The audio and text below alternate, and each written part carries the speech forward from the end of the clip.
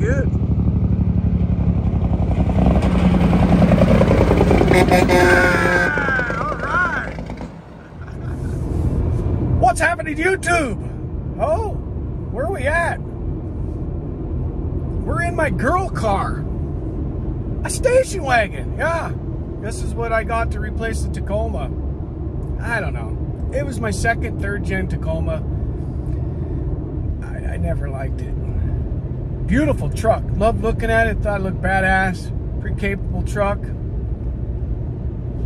Never loved it. Never loved it. Probably part of it is just, it just wasn't comfortable to me, which is odd because they're so similar to the 4Runner, but different. So, on a whim, I was at the Subaru dealership for the second time. First time I drove a WRX, but that one doesn't make sense for what I need it for because terrible fuel mileage, 91 octane, not enough room to carry my stuff for work. So that was edged out. I had a WRX in the past, loved it. So I kind of started looking at the Outback Wilderness. I'm like, God damn, it's kind of a cool looking car. It's kind of a cool looking car. They had plenty of them on the lot. Not like Toyota. And there was no markup. Not like Toyota. And there was no horse shit.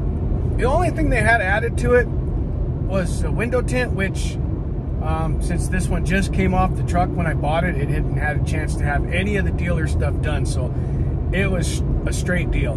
There's no added anything from the dealer. And no added market adjustment. So I've got 600 miles on the car now. And so far, I like it a lot.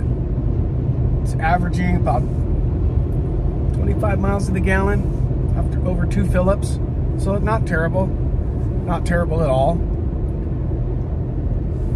I don't like the fake shift points in the CVT. I mean, I'm not a huge CVT fan, but if that's your only choice, just let the CVT be a CVT and let's not put the fake shift points in it.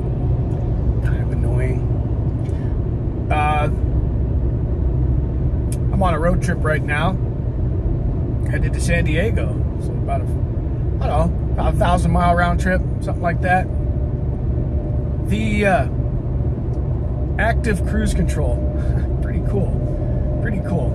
It's decent. It does pretty well. It kind of holds itself right in the center. A little it gets a little unhappy if you go to swerve. Like if there's something in the road, you try to go around it. It gets a little unhappy.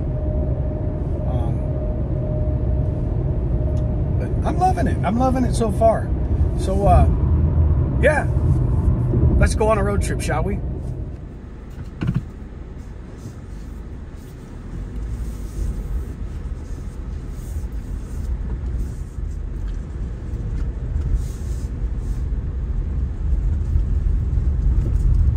What a pleasant little car to drive. This is always kind of a cool spot to take some pictures and cruise across.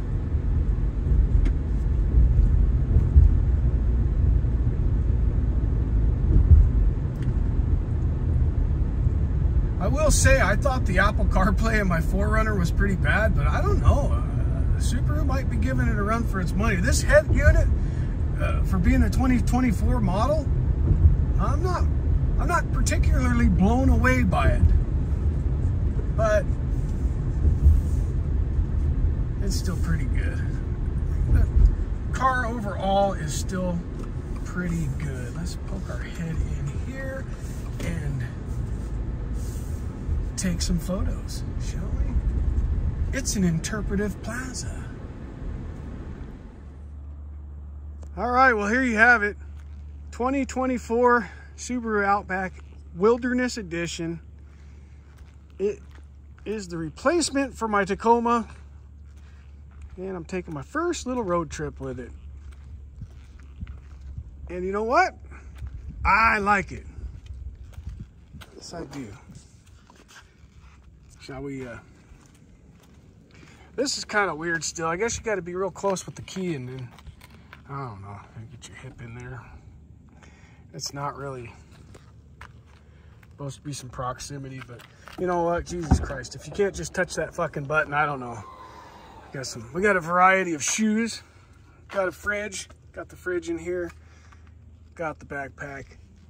This is kind of cool. I like that. I like the hatch, you know, because we're lazy nowadays, old man. Wilderness. It's got like almost an inch lift. It's cool. It's a cool little car.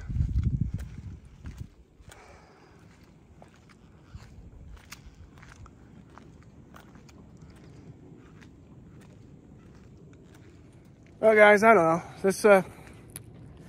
Let's go find San Diego. And if you haven't already done so, why don't you hit that like and subscribe button for some amazing Subaru content. I don't know how much Subaru content we'll have. It's just pretty much introducing the new cast member to the channel. I like the car. Tacoma was cool, but it wasn't it for me. I love the 4Runner. 4Runner is not going anywhere.